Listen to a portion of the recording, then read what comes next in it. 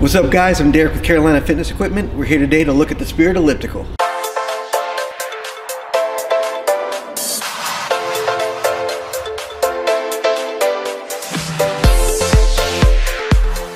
So this is the XE395 ENT Spirit Elliptical. This is a light commercial, residential, but also could be in a commercial setting elliptical.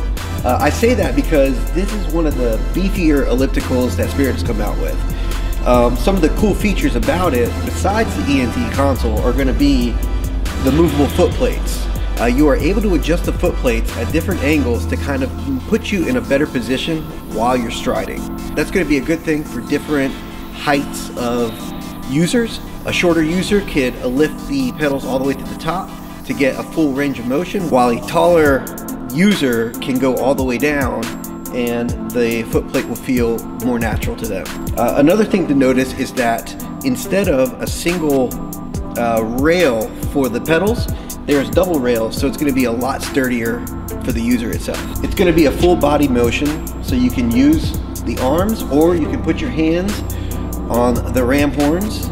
Another thing about this is one of the only units on the market that has the incline in the back. So what that means is while the user's going, most ellipticals will race from the front. This one is going to race from the rear.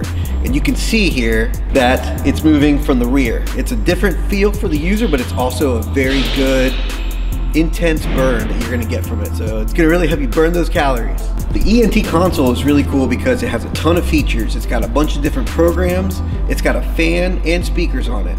It also has Wi-Fi access, so you'll be able to plug into your apps. You can watch Netflix and Hulu while you're actually pedaling, or you can set up one of the regular programs. Thanks for watching. Make sure you check out some of the other Spirit videos we have online, as well as comment below and let us know other products you'd like to see videos of.